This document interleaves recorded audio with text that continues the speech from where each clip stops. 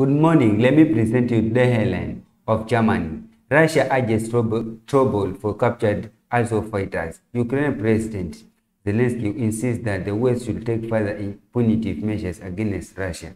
The sixth package of sanctions by the European states must be accelerated, said the head of the state in a video message that was published on Sunday night.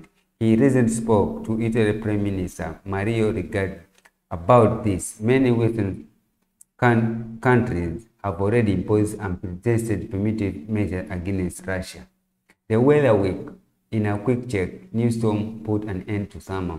Unfortunately, the new weather week also begins very turbulent because low feature again provides an extreme mixture of air masses over Germany.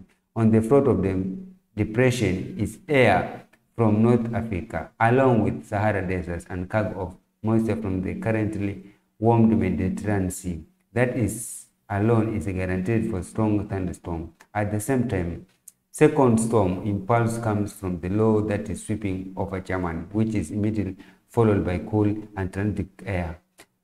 Mariupol Fortress has fallen. Russia presents for prisoner of war. In a video, the Russian Minister of Defense showed the captured last Ukrainian defenders of Mariupol like trophies of victory.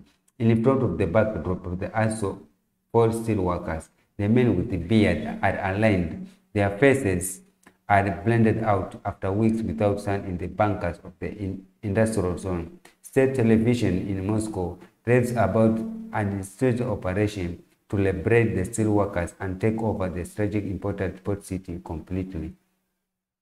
U.S. Ambassador summoned. Ankara clashes with Washington. Turkey has summoned U.S. Ambassador to Ankara, Jeff Flake, to warn of police violence at demonstrations. This was justified by the Turkish foreign minister with a statement from the U.S. embassy containing an unfounded statement about measures taken by the security forces. The details related to security warning from Saturday. The embassy warned that tear gas, water cannon, and non-lethal missiles would be used during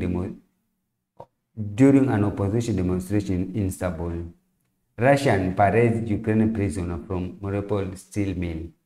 Like trophy of prisoners, the Russian Minister of Defense showed in a video that captured Russian defenders of Mariupol in front of the background of assault steel workers. The men with some beard stand in rank and file. Their faces are bleached out after weeks without the sun in bunkers of the stronghold zone. The state television in a rave about an undisputed operation to liberate the steel mill. Please subscribe for more headlines like this. Thank you.